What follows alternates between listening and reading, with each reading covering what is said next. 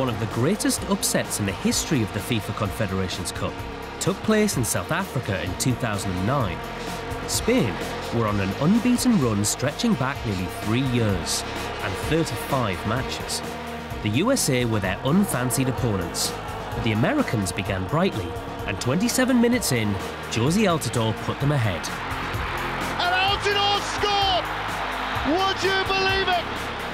The United States have taken the lead. Spain dominated possession and territory, but couldn't find a way through the American defence. And in the 74th minute, Clint Dempsey ensured victory for the USA. It's Donovan across. Oh, some desperate defending, but they can't keep it out. It's a second, and Clint Dempsey's the scorer. The USA would also go 2-0 up in the final against Brazil, but lose. Meanwhile, Spain would set off on another unbeaten run, winning 12 consecutive matches until their first came back in South Africa for the 2010 FIFA World Cup.